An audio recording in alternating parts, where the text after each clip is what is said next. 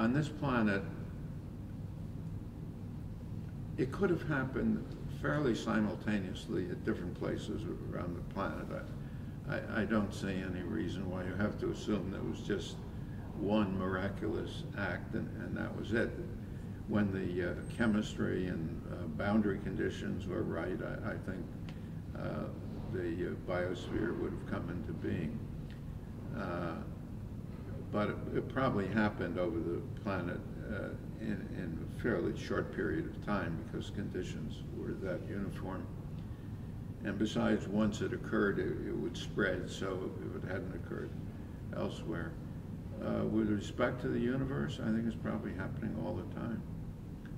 Whenever the conditions are right, whenever the right atoms are there, the right composition, and there's a flow through of energy, I think you're going to find the reductive tricarboxylic acid cycle.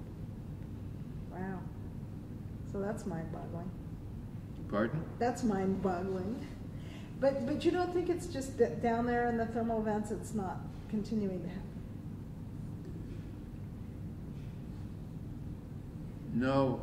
You mean it happening today? Mm-hmm. New life being originated?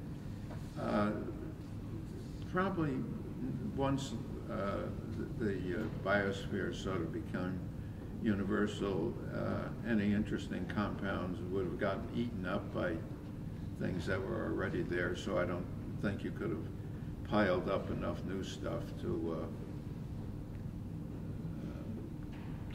get origin of life happening again.